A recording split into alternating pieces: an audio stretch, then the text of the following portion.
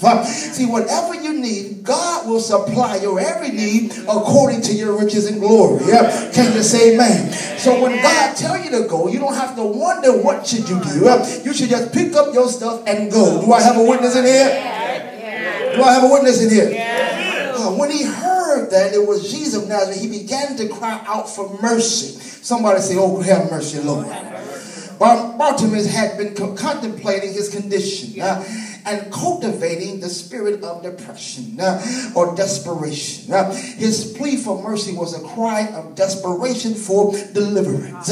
See, when you need to get delivered from God, you don't have time to be playing with folks. You ain't got time to be listening to folks and say, I'll send you away and you can come back next week and we'll get you saved on Sunday, but now it's Wednesday. No, we need to get delivered right now. Amen, somebody. When you need something from God, you don't need people talking about, we'll do it later, maybe next time, give it to God. No, you need God now. And when you need God now, you got to shout unto God.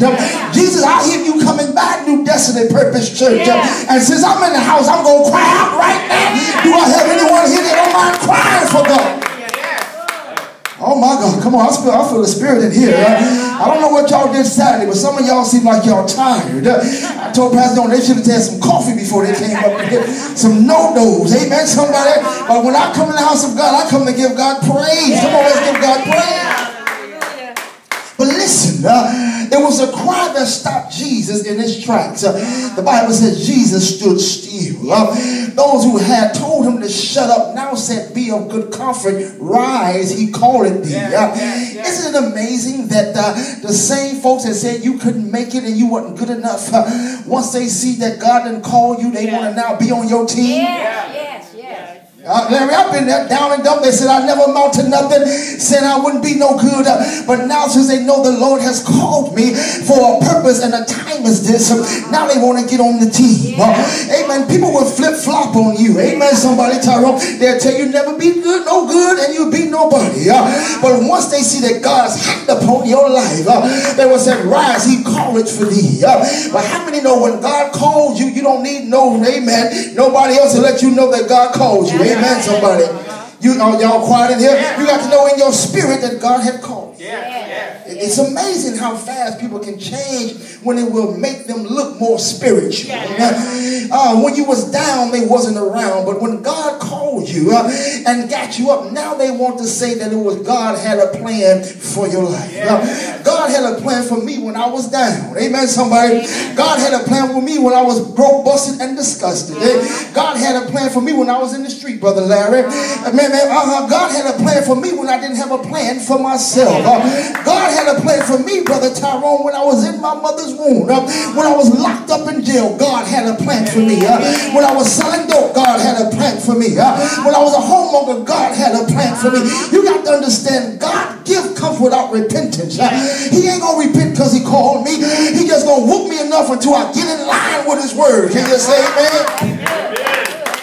I'll be honest, I done been whooped by man. I done lost many fights, still got scars on my face to prove it. But I don't mind being whooped by man. I can heal. But when God get a hold to you, my God, God let me go. I'll go preach your word. I'll do whatever you call. I told somebody, I said, you don't want God to get a hold of you. If God didn't call you, I don't care what you think that's holding you back. I don't care how many people you think that's not on your side. You got to realize when God called you, if you don't go, God will grab you. And that's one grab you don't want to feel. Oh my God, it was about 15 years ago, in 1999, when God grabbed me in my inner stomach. Oh my God, he called me to preach and I wouldn't go. He called me to pastor, I wouldn't go. I didn't want no part of this thing they called preaching. I was real happy with doing what I was doing. I'll be honest. Backing that thing up, dropping it like this hot case and everything that had some high heels on. Y'all quiet. I was good with it. Amen. Some people say, oh, I was tired of myself. Ooh, I wasn't tired, brother. I was cool. I was in my 20s. Amen. A lot of testosterone. No way tired. Amen, somebody. But God called me, and when God called me, I wouldn't go. And God grabbed my inner man. I told God to let me go. I'll do whatever you want me to do. Because Tyrone, that's one grab that you don't want to feel. Because once God get a hold of you, God won't let you go until you do what he called you to do. Do I have a witness up in here?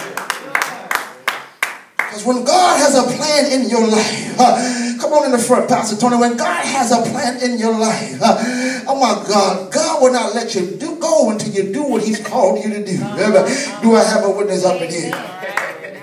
Because Jeremiah 29 says, I know the thoughts I think toward you, said the Lord, thoughts of peace and not evil, to give you an expected end. So when I was down and out, broke, busted, and disgusted, God had a plan for my life. Because when I was working on my beginning, God had already fixed out the end. Can you say amen? And there's some folks that's going through some things today. Don't know what you're going to make and how you're going to make it. And wonder if you're going to ever get out. I'm here to tell you that God had brought you out before you already got in. God delivered you before you need deliverance. God healed you before you even got sick. God set you free before you even got locked up. God cleaned you up before you even got dirty. Y'all real quiet in here. God picked you out the miry clay before you even fell in it. God got you out the hole before you was even in it. Oh my God, come on, give God glory that God had already did. He said, I know the thoughts that I have towards you, thoughts of peace. And Brother Darren, God got thoughts of peace toward you and not thoughts of evil. He know what you're going through. Know that he's going to bring you out. Somebody say, God's going to bring me out. And when you know that God has a plan for you, amen, and God has created everyone for a purpose, you don't turn people away that ain't right in the church. Can you say amen? Oh my God. If they had cared about Bartimaeus, they would have took him to Jesus. But in other words, they're telling him to send him away or don't call out. See, many people got it wrong in the church. When folks act up in the church, they want to push him out and push him away. But that's the time they need to be drawn in. Can you say amen? Because I don't care what problem a person have, I know Jesus can fix it. Can you say amen? Because if he fixed me, the same Jesus that picked me up and turned me around is the same Jesus can fix anyone else. Oh my God, it was hard for him to fix me, amen. And if he can fix this knucklehead, amen, he can fix anybody in this room today. Ain't nothing too hard for God. Can anybody say amen? Is there anyone here that's been fixed by God?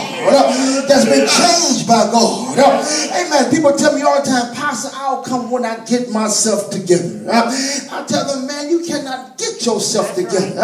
If you can get yourself together, you don't need God. Amen, somebody. And someone had the nerve to tell me that God only helped those that help themselves. I said, brother, where you find that in the Bible? It was times where I could not help myself. Amen, somebody. I needed God when I couldn't help myself. Amen. If I can help myself, I don't need no help from God. But when I'm down in the pit, amen, when I see no end, no future, that's when I need God to step in right on time.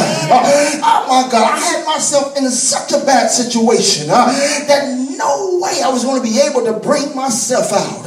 But Minister Newton, that's when I began to cry upon God and ask God to deliver me. God left me by myself, took people out of my area and had me walking alone. My God, I felt like Jesus on the cross. My God, why hast thou forsaken me? But he said, I'm not forsaking you, but I'm preparing you. And I got to separate you from some folks that's trying to take you the wrong way. Amen, somebody.